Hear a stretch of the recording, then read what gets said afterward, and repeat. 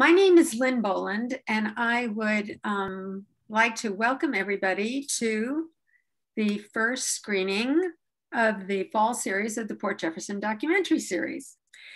And the series is sponsored by Maya Salon, Spa, and Wellness. I hope you enjoyed tonight's film, Love It Was Not, and we are here for the Q&A. I would like to first welcome Tom Needham, our moderator, and the host for many, many years, 30 years is it, of The Sounds of Film, which is America's longest running themed radio show. Thank you, Tom, for always lending us your expertise to talk about these films. I would also like to welcome our guest speaker, Maya Sarfaty, the director of Love It Was Not. Maya is Zooming with us from Israel. She also has a new baby. Love It Was Not is Maya's first feature-length film. She won an Oscar for the short version of Love It Was Not. Maya is a director, a writer, an actress, and it was as a young dance student that she first heard the story, the amazing story that is the basis for Love It Was Not. At this point, I'd like to turn this over to Tom, and Maya, take it away. Thank you. Thank you very much. Hi, Maya, nice to meet you. Nice to meet you. Very happy to be here. Thank you for hosting me and for showing my film, of course. Thank you. And congratulations on your baby. Thank you. So, Maya, I know you made a short film related to this subject matter, and you've known about this story for some time. Why did you decide to make this into a feature film? Well, the short film and the feature film are very, very different. The short film called The Most Beautiful Woman is about the second generation, as simple as that. The climax of the film is a meeting between the daughter of the SS officer and the children of the survivors. I brought Dagmar, the SS officer's daughter, to Israel, and the meeting was held here in Mickey's home. She's the daughter of Rosa. And I can tell you it was a very, very dramatic meeting, very intense meeting that raised moral and ethic questions about responsibility and what is the responsibility of the second generation and how each side dealt and told the story of the past to his or her children. And when I finished, this film won the Student Academy Award, as was mentioned. And when I finished this film, it was clear to me that there's a lot to tell about the historical story, the past story that I haven't told. And it was clear from the first moment I started working on this film, it was clear to me that there will be two versions, the second generation version and the historical version. Nir is my husband and the producer of the film. We just went on collaborating with the Austrian side to have a co-production with Austria and to make the full length of the film. One of the things that you kind of touched on a little bit that I love about this movie is that it raises all kinds of ethical issues. I was wondering, when you set out to make this movie, did you already have any kind of preconceived opinions yourself of any of the film's subjects? Well, I came with questions, not with many answers. I knew that one of the biggest questions I have, and I guess I wanted the audience to ask is it love? can you even speak about love in terms of love when you speak about an SS officer and a Jewish prisoner in Auschwitz? Can you speak about free will? Can you speak about choice? I do have an answer now. I don't think it was love, not from Elena's side. I don't think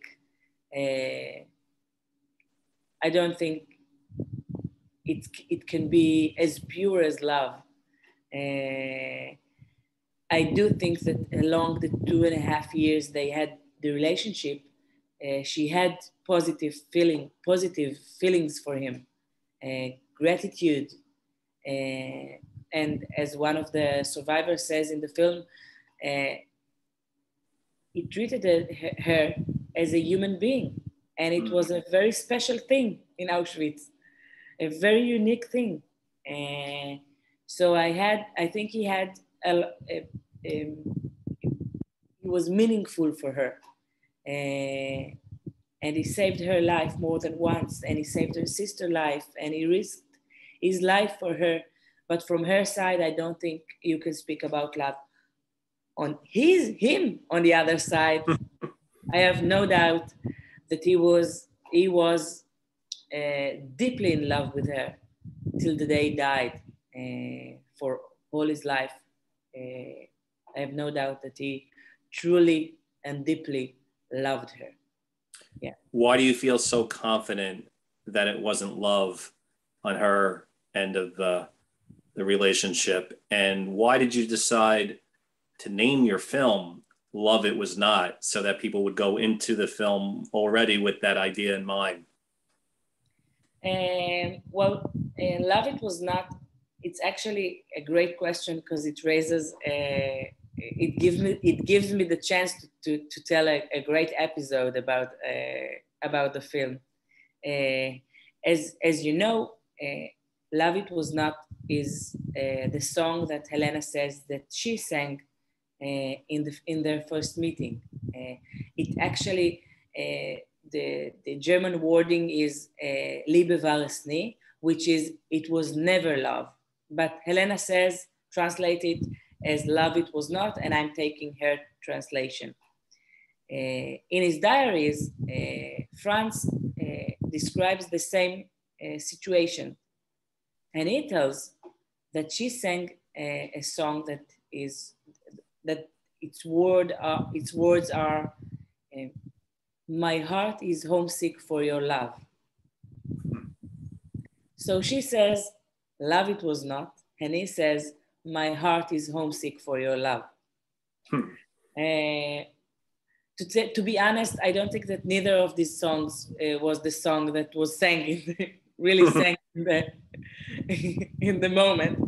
But I think you can learn a lot about the way each of them wanted to remember or wanted to tell the story to others. I think that naming the film Love It Was Not raises questions more than gives answers. I can only say that was my meaning, and I hope that the effects it creates. In real life, it's very easy to judge people, and I was curious, historically, how have people viewed Helena, and based on your witnessing audiences watching the film, is there a consensus in terms of how people respond to her feelings for him, or not? Well, to really answer this question, I have to go back in the late 40s and early 50s, when the survivors just came to the newborn Israel. The Israeli street, the atmosphere in the Israeli street was very tense regarding them, and very unforgiving, meaning that they were blamed, because how can it be that you survived and all the other didn't? What have you done in order to survive? And as a woman, what have you done in order to survive? And now imagine Helena in this atmosphere where, while she really had a relationship with an SS officer. It was a very, very hard time for her. So at first she didn't share her past. And in the film, there's this scene when a lady says that she met her in Netanya on the beach, and she ran away. And only in the 60s, when the Eichmann trial was held, the atmosphere in the Israeli street was changed, and people were willing to listen, to hear what happened, and the survivors started to talk, and Helena as well. And I can say that from the moment she started, she never stopped. There's a family myth. I'm not sure if it's true, but the family myth says that Helena sat with the radio, listening to the Eichmann trial, to the testimonies, and at some point she burst in tears and collapsed, and that was the moment she lost her voice, and from this moment on, she never sang again. That's interesting. Yeah.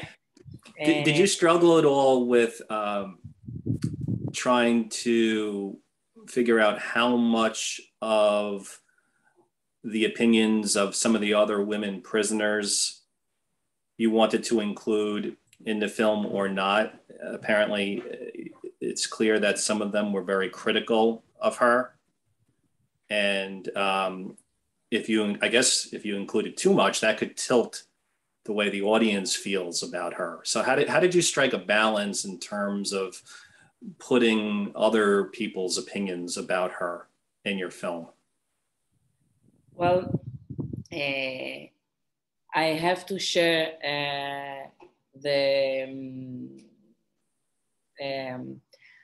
I have to say that Sharon Yaish is my editor. It's a very joint, how do you say? We did that together. It was a very open dialogue in the editing room, measuring each sync, thinking what is the impact of it, and what will be the overall impact on the audience. And my aim was not to give answers, to give the options to the audience, and for each and every one of the audience to be able to choose for himself his position regarding the story. I used the women in order to give a very wide point of view of the story. It was very hard to locate these women. I sat in more than a year. I sat in Yad Vashem listening to testimonies of Auschwitz survivors, mainly women from the first transports that worked in Canada, in the Canada facilities. It was very hard times for me, listening to testimony after testimony after testimony. I can tell you that I cried more than usual back then. But there were moments of light in these days, because when someone mentioned Helena, Rosa, and Franz in her personal testimony, when someone dedicated precious minutes to this story, it was like, wow.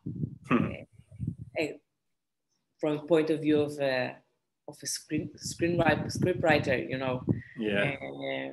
It was like they gave me a way to look into the past, because, you know, it's a very bombastic headline, an affair between an SS officer and a Jewish girl in Auschwitz. And these women, they gave me they gave it the day-to-day feeling of it. How does it look like? How does it sound? What they said to each other, the ways he helped her, what people said about it, like, you know, a day-to-day sense of this relationship. I managed to locate 7 of the survivors who remembered the story and to interview them myself. All other interviews in the film are the product of the very, very valuable efforts of the Yad Vashem archive and the Shoah Foundation archive by Steven Spielberg. I called the woman chorus, like in the Greek tragedy. Yeah. The chorus unfolds the story, but there is a very, very important difference, because in the tragic, in the Greek tragic, the chorus speaks in one voice, and here it's the contrary. It's the difference of the voices, of the way they speak about the story, that makes it so unique and powerful. And on a personal note, I can say that I love each and every one of these women. They are brave, and they are honest, and they are full of compassion, and they are nasty, and they're full of envy, and they are beautiful. They are. I agree. You know, here in America, you know, many people have learned by this time that it wasn't uncommon during the times of slavery that slave owners would sometimes sleep with the female slaves. And it took a while for all that to come out in the history books and so forth. I haven't heard much about this story here until watching your film. I know other people have. Was this a unique incident, or were there many reported cases where Nazis were having relationships with women in the different camps? Well, there's one big difference. It was illegal. If you did that as an SS officer or as a German in any kind of position, you risked yourself, because it was illegal to have a relationship with Jewish people, men or women. This first of all, I would say that. Second, I would say that while listening to the testimonies, I listened only to Auschwitz testimonies. I did bump into 1 or 2 more stories that are about relationship between Germans in positions in the camp and Jewish women prisoners in Auschwitz. But I can't say I had the impression that it was a thing. It was quite unique, and I can say that this is why I was able to locate so many people that talked specifically about Helena and Franz, because it was known in the camp, and it was so unique that people talked about it. They were like, no, it sounds crazy to say, but they were kind of celebrities of Auschwitz. Right. She was known as Franz Wunsch's girl. Yeah. What is the lesson of this story? The lesson of the story. Wow. I'm not sure if there's one lesson to learn from the story. I can say that one of the things that drew me to the story is the ambivalence of the 2 main characters. Because Franz Wunsch, on one side, he was a sadistic, cruel SS officer who beat people, men and women. There's this woman in my film telling that he beat her so hard that she broke her how do you say? Pelvic, I think. And he did, after my thorough research in Austria regarding the trial, I can say that I have no doubt that he took part in the selection as an SS officer almost on a daily basis. His job was to take all the people who didn't made it through the selection, meaning all the sick people, the children, the elderly, women, into the gas chambers. That was his job. So this is one side of Franz Wunsch. And on the other side, there's this, I would say, naive Franz Wunsch, the man that is capable of pure love, who risked his life more than once for the woman he loved. The sentimental and vulnerable Franz Wunsch, and it's the same person. So if you're asking me about the lesson, that I would say that the lesson is that good and bad are not dichotomic. And the ambivalency, and this ambivalency of Franz Wunsch character is the thing that we need to remember, because the monster is human being. Yeah. As you were saying, it's not easy to figure out what is good and bad in some of these situations. And, you know, one of the things that filmmakers often use to kind of inform their audience how to feel about a certain moment in a film is music. And I love the score in your movie. And I was wondering, though, what you told the composer to do, because, like I said, sometimes the music can, you know, point an audience in a certain direction in terms of how to feel about this character or that character. So what did you want from the music in your movie? Well, I can say that Paul Gallister, this is the Austrian musician of the film, is a great guy. He's very talented, and is a great partner. He has no ego. He can write again and again options, musical options for the same scene till we'll find the right exact tune. We worked with samples while I edited with Sharon, with my editor. We used, how do you say, temporarily musics, just guides. That's the word. With guides. So what you do is that the musician is watching the film with the guides, and now he has to offer you a replacement, and it's very often it's very hard moment in the film, because you are already attached to the guides. You watch the film so many times with these guides, with this music. So when you first hearing the new music, it's like, oh no.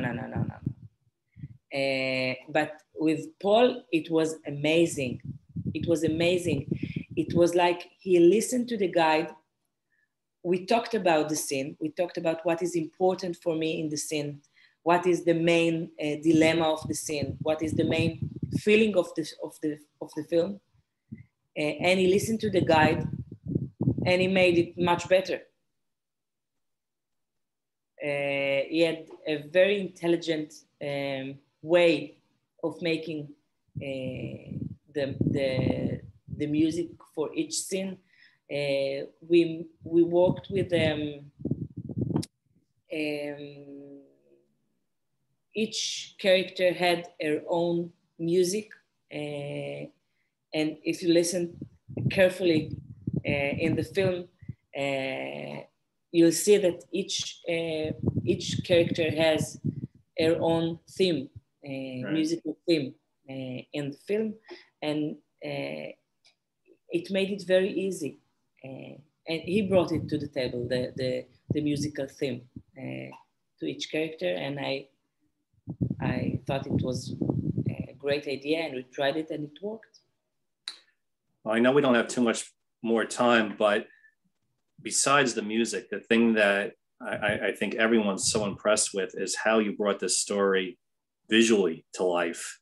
And I was hoping that maybe you could just explain a little bit of what you did in terms of using still images and video and all kinds of different things to very creatively tell this story. Very impressive. I can't believe how you did this. Thank you. So I would say it was one of the biggest challenges of making this film, because there is so little footage remained from Auschwitz, and the little that there is very known. And I'm deeply sorry to say, but it's worn out because we know it so well. So it doesn't moves us as it used to. So it was a big challenge, and it was actually like in the films. I woke up in the middle of the night, and I woke up my husband, Nir, the producer of the film, and I told him, I know it, I have it, and he was, okay, can you tell me about it in the morning? And no, now, because I realized that I have the answer within the story, because Franz Wunsch did this photo montages, taking Helena's head, placing her on different clothes and different background outside of Auschwitz, imagining the life they could have had together if they would have been together. And I borrowed this technique and developed it. And I worked with two wonderful artists, Shlomit Gofer and Ayelet Albenda. And we made this, I can show you some behind the scenes pictures. Oh, wow. And we made this,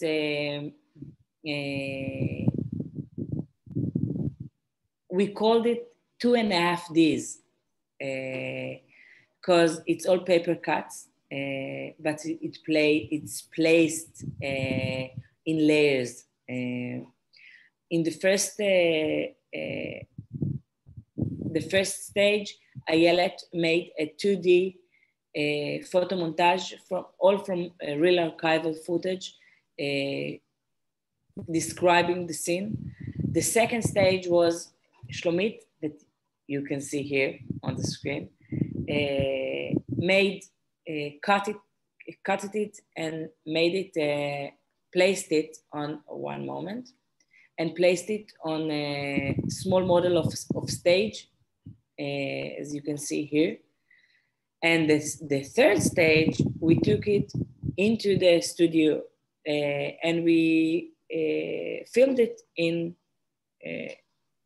like in cinema, because it's cinema. And we did all kinds of it. Originally, it was supposed to be only something like 10% of the film, but we worked more and more, and we found more and more ways of using these techniques. We used water and fire, and we shot it from up and from down, and it was an amazing process making this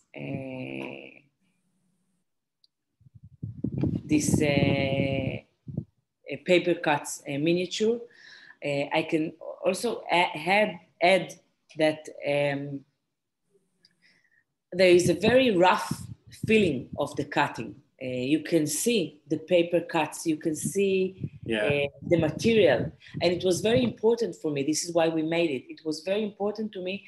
So the audience, each moment in the film, the audience will be able to distinguish between an illustration, because this is an imaginary illustration of mine, of the scene. So, and real historical documents, because there are real historical documents in the film. And it was very important for me that the feeling of the paper cut will give the audience the opportunity to know what are they watching each and every moment in the film. I think you made the right decision. It's such a good point.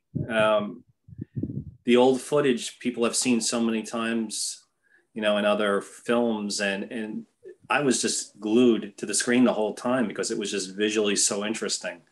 And that was just a great choice. Well, I guess everyone wants to know, when is this going to be turned into a feature film? Is that in the works? I can't tell yet. Maybe, don't know. Really don't know. Maybe. Is that something that you would like to do yourself, or is that something? No. No. It was a very, very long 5 years working on this film. Taking Auschwitz with me each and every day. And my next project won't be about the Holocaust. I know you said you want to leave it up to everyone to make their own, their own opinions about these different people in the film. But I was curious, what's your final opinion about France after spending all this time working on this? As far as I know, France never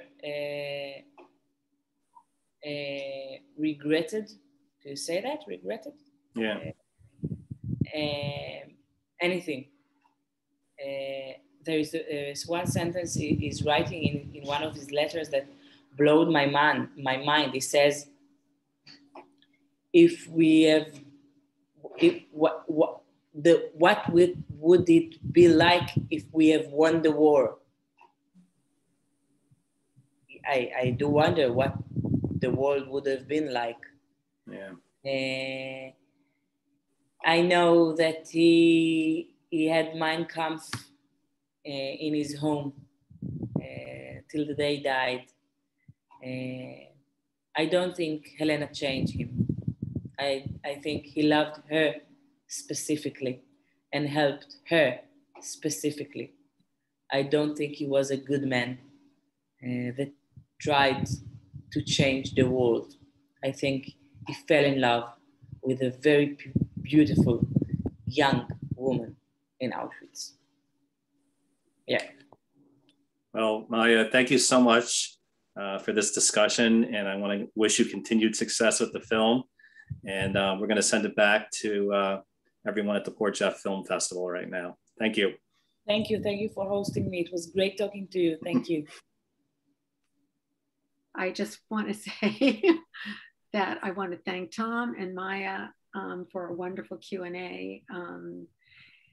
We're so happy that we were able to have this film, and so happy to have both of you here to add more background to it. So best of luck, and thank you again. Thank you. Thank you, Wendy. Thank you, Lynn. Thank you very much. It was a pleasure.